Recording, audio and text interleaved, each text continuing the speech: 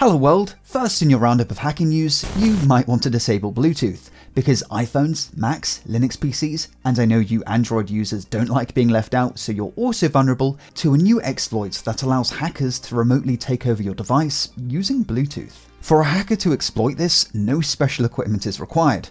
Armed with just a computer and a cheapo Bluetooth adapter, an attacker is able to emulate a fake Bluetooth keyboard and force, say for example, an Android phone to connect to it. I can't go into the technical details on how this works, for reasons I'll explain later, but this is what the exploit allows someone to do: connect a fake Bluetooth keyboard to your phone.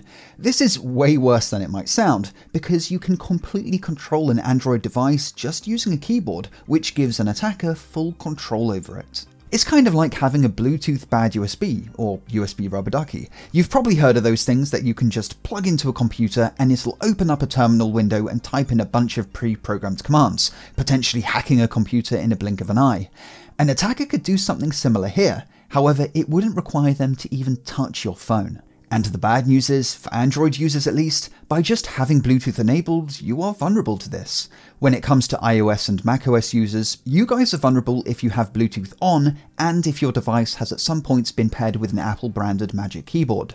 Oh, and as a side note, lockdown mode does not prevent this. Linux users are vulnerable when their Bluetooth is discoverable. This exploit is the result of flaws in the underlying Bluetooth protocol itself, combined with implementation-specific bugs that are the fault of manufacturers. And this vulnerability has been hiding in our devices for ages. In Android's case, this dates back to 2012, back when the Samsung Galaxy S3 was the most popular phone of the year. If you want to see a real-life demo of this exploit in action, well, you're going to have to wait, because the researcher who discovered this, one Mark Newlin, hasn't released proof of concept code or even explained the technical details of how this really works, because he's waiting for manufacturers to, actually release patches. But he plans to unveil the exploit at a hacking conference in January. Counterstrike players have had an interesting couple days, but before we get to that, cybersecurity professionals, listen up, because I need to tell you about today's sponsor, PlexTrac. What if I told you penetration test reporting doesn't have to be a time suck? With PlexTrac, you can rapidly generate a pen testing report in as little as 5 minutes. Using the content library, you can easily pull pre-written narratives and findings write-ups into your report and just edit the specifics so you don't waste time copy-pasting from previous engagements. Shortcodes help keep your report modular and reusable across pen tests. And PlexTrac makes your peer review workflow easy.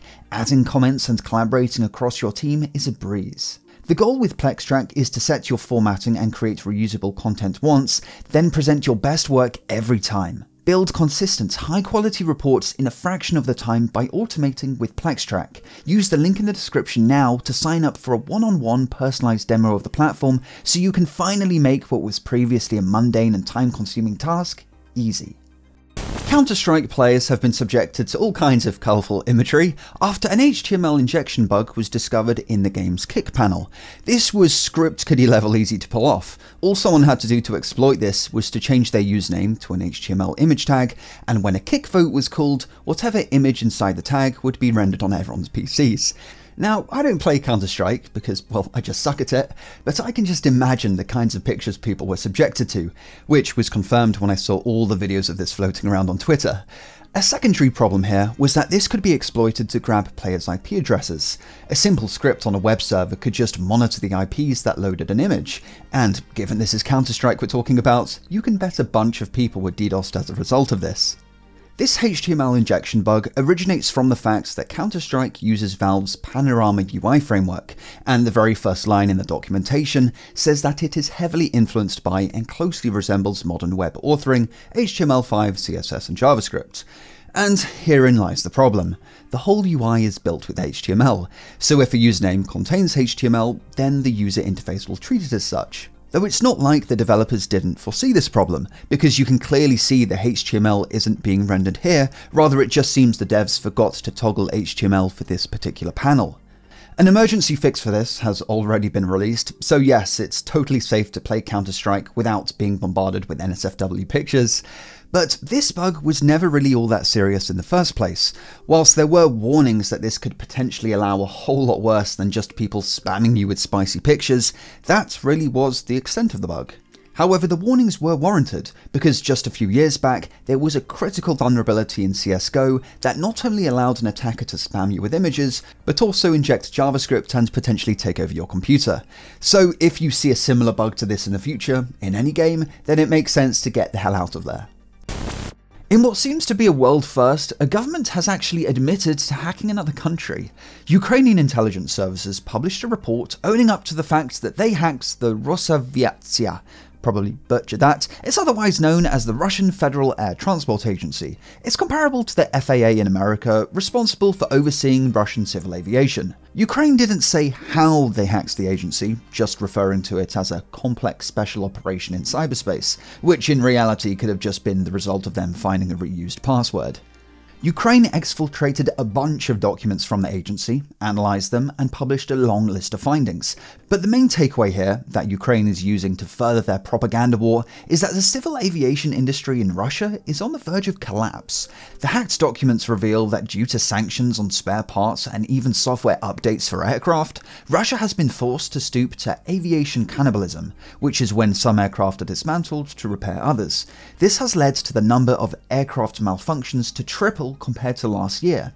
The Ukrainians even made all the stolen files freely available for download, or at least you could download them until the hoster seemingly removed them for terms of service violations.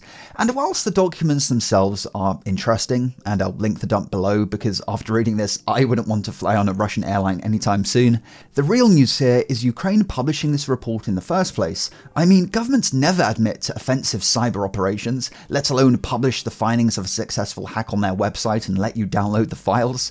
Even famous hacks like Stuxnet, that we all know was the work of Israel and the US, has never even been acknowledged by them in public.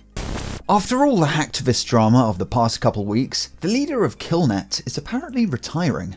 Now, I have a whole video on all the recent drama, but in a nutshell, the Russian group KillNet has made a name for themselves by DDoSing the websites of people they don't like. As a result, they've got a hell of a lot of media attention, which has earned them quite a following on Telegram. The group is run by Killmilk, a mysterious character who only ever appears on camera all masked up. But Killmilk has made a few enemies, and a couple weeks back, over 10 of his disgruntled former comrades teamed up with Russian state media to de-anonymize him as allegedly one Nikolai Serafimov.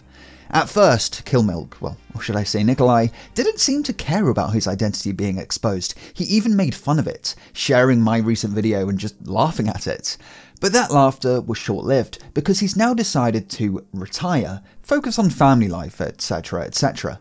This is hardly surprising. I mean, how can you run a hacktivist and, well, borderline cybercriminal group when all your enemies know who you are and where to find you, so it's not like Killmilk had any choice in this. Though, whilst Killmilk is disappearing, KillNet isn't going anywhere. Killmilk has appointed DAnon Club to take over the group.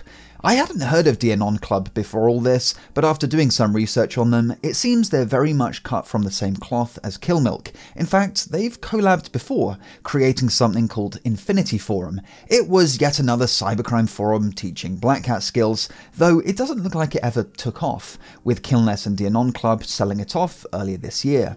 DAnon Club has announced large-scale recruitment for the KillNet team on all fronts, and told their followers to expect new adventures. What that'll all look like in reality? Well, stay tuned to find out.